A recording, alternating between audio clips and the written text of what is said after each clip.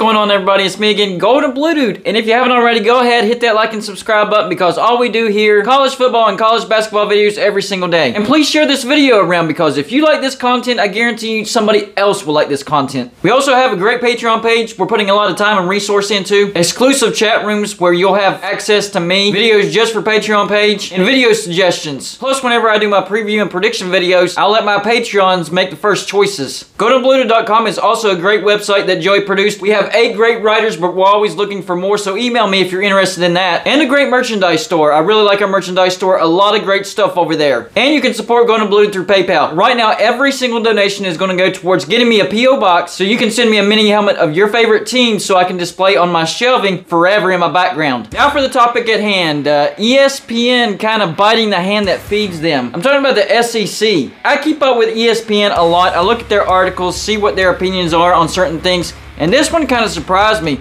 They put out an article saying what conferences have the most approved going into the 2022 college football season. The 2 conferences that were not on the list at all, Pac-12, Big Ten. So they were saying the ACC, the Big 12, and the SEC have the most approved in the 2022 college football season. That one really made me raise my eyebrows, because number 1, the Pac-12 hasn't made the playoffs since 2016. Number 2, ESPN and the SEC are buddies. But their reason for putting the SEC into this conversation was, it'd be nice to see somebody other than Alabama and Georgia in the playoffs or win the national championship. Hello, did you forget about LSU in 2019? I mean, y'all know me by now. I am not an SEC homer, but I'm also not anti-SEC. I just call it the way I see it. This is ridiculous, ESPN. What are you thinking? So I came up with my list on the conferences that have the most approved in 2022. And at the very bottom of this is the SEC. I think the SEC has the least to prove in 2022. They're in every stinking college football playoff. They win the national championship more times than not. And you do see a variety of teams. Alabama, Georgia, and LSU. I mean, that's more than what other conferences can say. So honestly, I don't think the SEC has anything to prove in 2022. Whoever the SEC champion is, they're going to get into the playoffs. That is the criteria in the SEC. For you to get into the playoffs, all you have to do is win the SEC and you're in.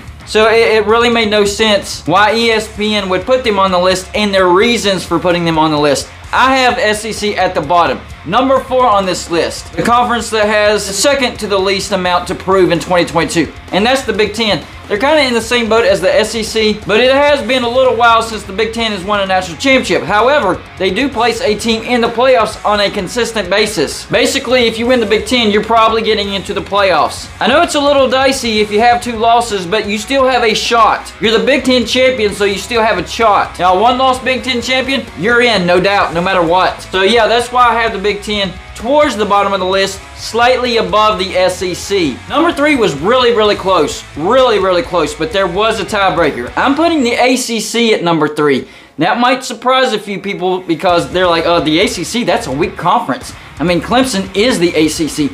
And I agree with that. What happened last year? The ACC did not make the playoffs. Was it a coincidence that Clemson did not win the ACC? And that's the same exact year that the ACC didn't make the playoffs. I do not think that's a coincidence at all. The ACC needs to prove that they can put in a team other than Clemson into the playoffs. Pitt won the ACC last year, but they didn't come close to getting to the playoffs, and they got beat in their bowl. Sorry, Pitt, you were not the team to take the ACC to the next level. Not at all. You were just kind of a fill-in until Clemson can get back on their feet. And that's exactly what happened last year. So that brings me to number 2. And I'm going to say the Big 12. And there is a tiebreaker. Big 12 and the ACC kind of on the same level as far as having the most to prove in 2022. But the tiebreaker is the team that's carrying the load for the Big 12 is exiting for the SEC. At least for the ACC, Clemson is staying. So they have a lot to prove, but they still have their workhorse to get them there. For the Big 12, they're not going to have their workhorse for very much longer. They have a lot to prove in 2022. They have got to prove that they can get to the playoffs without Oklahoma. Oklahoma is the only team in the Big 12 that has made the playoffs.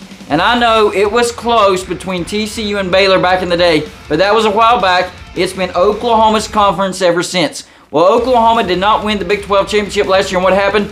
The Big 12 got left out. So that proves my point. Wherever Oklahoma goes, that's where the Big 12 goes as well. So the Big 12 has a lot to prove in 2022, because not only is Oklahoma the only team that's been in the playoffs, but Oklahoma and Texas are headed to the SEC. So the Big 12 needs to prove they can float without Oklahoma instead of sink. So I think the Big 12 has a lot to prove this year. Last year they had a lot to prove, and they didn't do a good job. They failed. I mean, congratulations to Oklahoma State and Baylor. You had great years, but you didn't make the playoffs, and that's what the Big 12 needs you to do. They need a team besides Oklahoma to be able to make the playoffs, because Oklahoma is going to be gone. And that brings me to number 1, which means I'm totally disagreeing with ESPN. I have the SEC at the bottom, and they showed the SEC is one of the conferences that has the most to prove. Disagree with that. They left the Pac-12 because I guess they're just getting used to the Pac-12 not making the playoffs.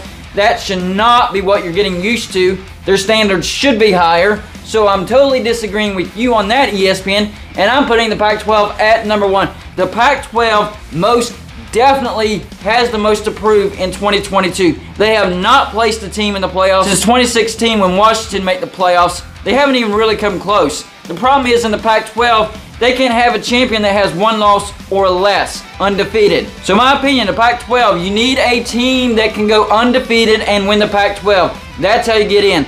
At bare minimum, a team with only 1 loss to win the Pac-12 championship and get to the playoffs. If you got 2 losses, you're not getting in unless you get like a crap ton of help from the other conferences, and that's just not happening. So the biggest problem with the Pac-12 is kind of the issues that I've been jumping on to the ACC and the Big 12 about, not having an elite team. Now for the Big 12 and the ACC, I'm looking for them to show me more that they can put a team other than that one team into the playoffs.